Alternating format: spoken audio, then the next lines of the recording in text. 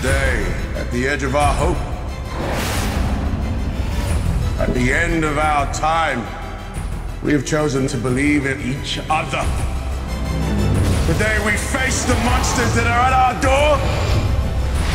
Today we are canceling the apocalypse!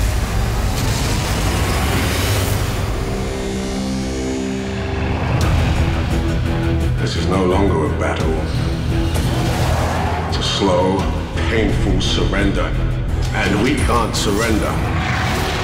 These creatures coming out of the ocean, whose intent is to ruin the human race. I am aware those are my rangers that die every time a Jaeger falls. Where you meet us in this story, it really is the 11th hour. The Kaiju war has been waging for about 20 years, and we're really starting to realize that we're losing.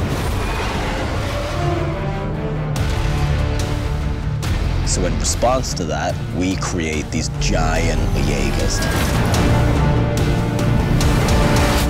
Initiating launch operations. Prepare for neural handshake. Initiating neural handshake? 2 pilots engaged in neural bridge. Then let's go fishing. There are 2 great genres. One is the giant monster movie, the Kaiju movie. And the other one is the giant robot movie. In terms of spectacle and size, is a movie that encompasses both of those subgenres. It's going to feel like a very gritty, real exploration of what it would be like if we found ourselves under attack. Where would you rather die? Here or in a Jaeger?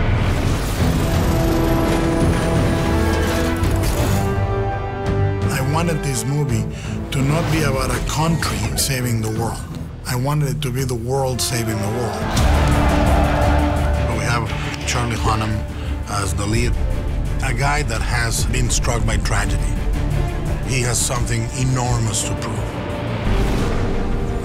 Kid, this is Marco Mori, one of our brightest. She wants revenge for losing her family. She wants to fight. She wants to be a part of the resistance.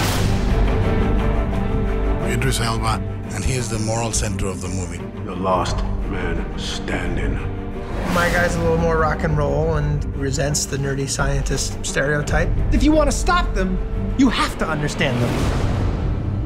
You have a real story with interesting characters that you're going to follow. It's punctuated once in a while with these giant, spectacular set pieces of robots fighting monsters. I tried to make it a movie that resurrected a spirit that I don't think exists in movies these days.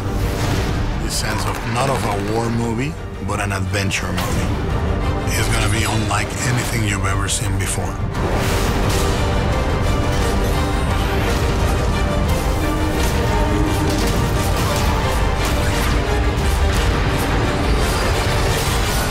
Pacific Rim.